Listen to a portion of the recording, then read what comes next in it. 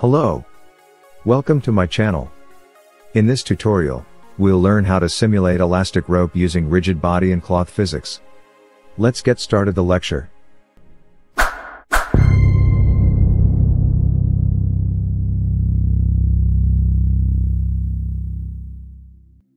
Let's add a cube object. Press numpad 1 and switch to front view. Press Shift D and duplicate the cube. Move the duplicated cube, and scale down on the Z-axis.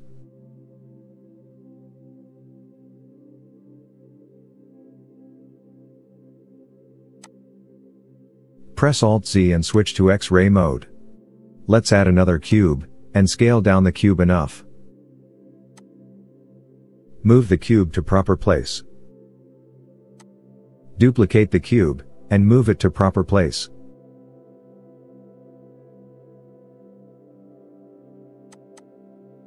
Select the smaller cube, hold Shift and select the bigger cube. So, the bigger cube will be active selection. Press Ctrl P, and set parent to object with keeping offset. So, if we try to move the bigger cube, the small cube will follow it. Set the other cubes in the same way. Let's add a rope between them. Add a plane. Press numpad 7 and switch to top view. Scale down the plane enough. Move the plane on the X-axis. Press Tab key and switch to edit mode.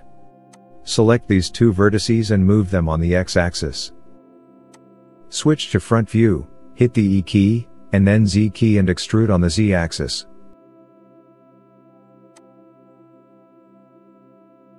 Select this edge, press Ctrl B and bevel the edge.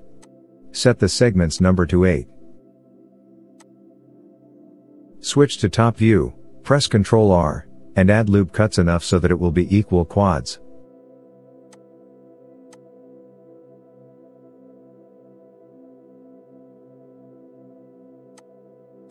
Select this edge, hit the double G key and slide down little bit.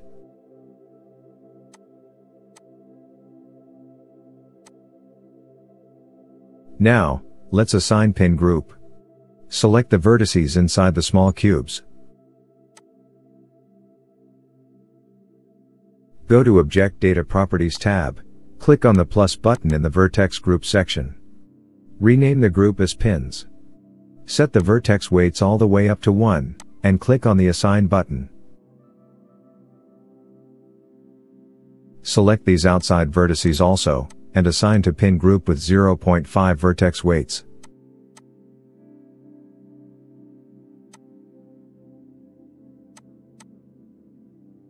Now, let's add hook objects to grab these pin vertices. Select these pin vertices, go to Vertex menu, Hooks, and hook to New Object. As you can see, it will be added empty object to grab. Select the other pin vertices, and hook to New Object in the same way.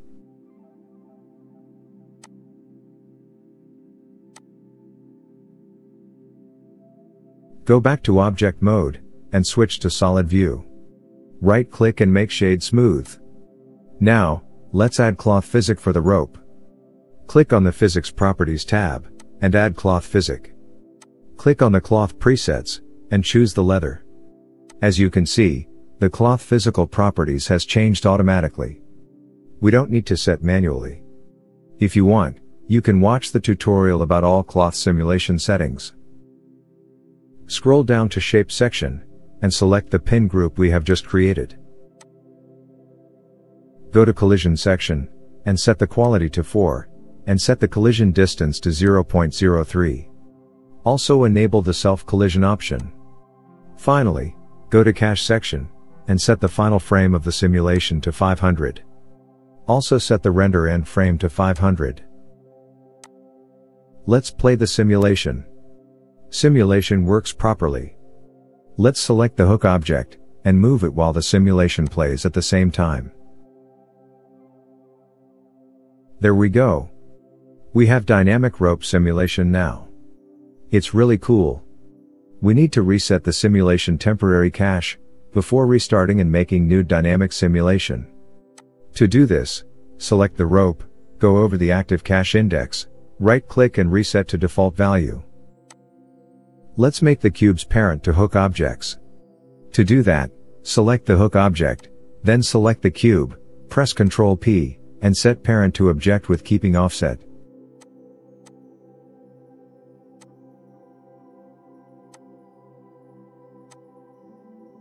There we go.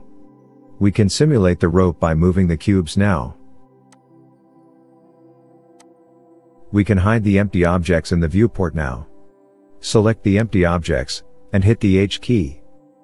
Let's add Solidify modifier and give some thickness for the rope. Select the rope, click on the Modifier tab, and add Solidify modifier.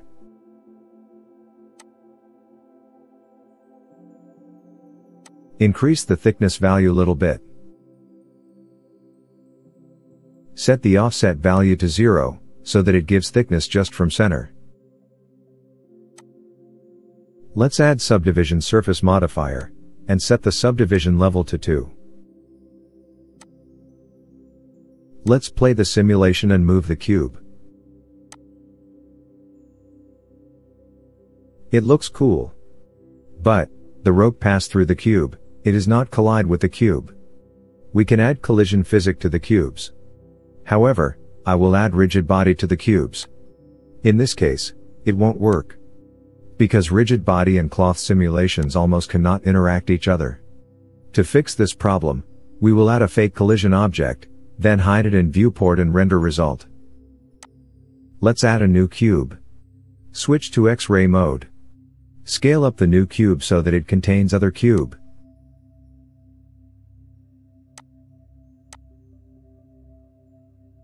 Go to Physics tab, and add Collision Physics. Hold down Shift and select the inside cube. Press Ctrl P, and set parent to object with keeping offset. Then, go to Outliner Editor, and hide the collision cube in the viewport and render result. Finally, let's add collision physics for smaller cubes also. Let's play the simulation again, and see how it works. There we go. The problem has been solved.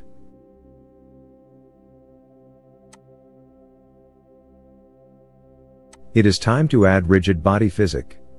First of all, let's disable cloth modifier in the viewport for now.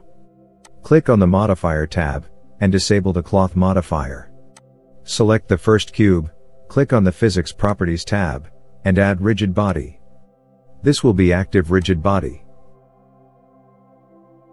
Select the other cube and add rigid body also. Switch the rigid body type to passive. Let's select the both cubes, go to Object menu, go down to Rigid Body, and choose the Connect. In this case, it will create constraint between the rigid bodies. As you can see, it has been added an empty object between them.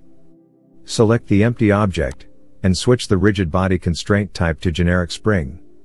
Scroll down to Spring section, and enable all boxes angular and linear.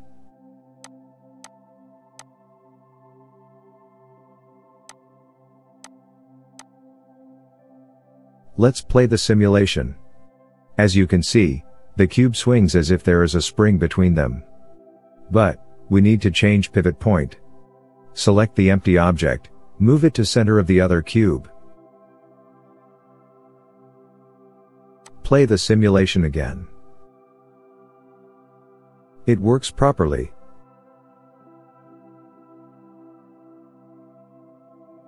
Now, let's select the rope, and enable the cloth modifier again. Play the simulation again. There we go. It looks cool, and works properly. However, it stops at frame 250.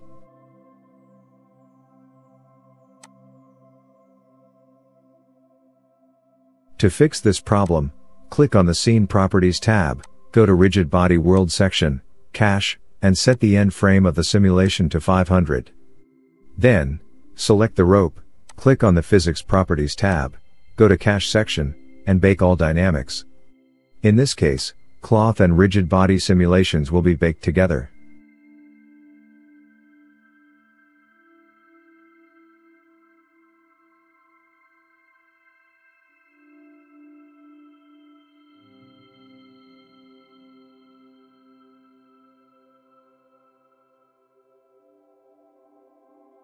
It is time to render. I will use Eevee for faster animation rendering. Click on the Render Properties tab, and switch to Eevee Render Engine. Turn on the ambient occlusion and screen space reflections. Scroll down to Color Management, and switch to Very High Contrast. Switch to Render Preview mode. For lighting, click on the World Properties tab, and add an HDRI image.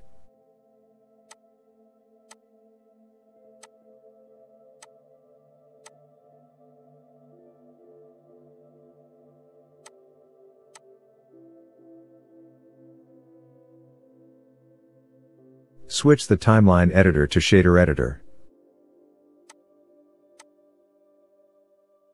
Select the cube, click on the New button and add new material.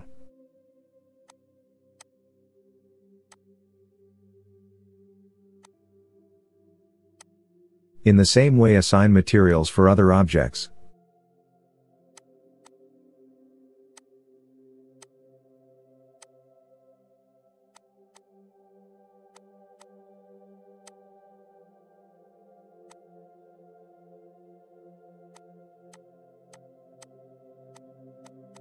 Now, let's rotate the HDRI image to have a good camera view. Switch to Shader Editor mode to World. Select the image texture, and press Ctrl T. Be sure that Node Wrangler add-on is enabled. Otherwise it won't work. Rotate the image on the x-axis, and adjust proper perspective.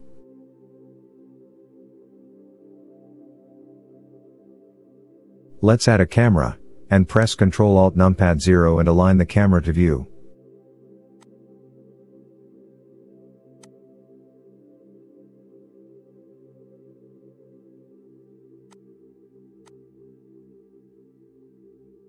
After adjusting proper perspective, click on the Output Properties tab. Set the resolution to 1080 pixels. Scroll down to Output section, and choose the folder you want to save the animation. Set the file format to AVI JPEG. Go to Render menu, and Render Animation.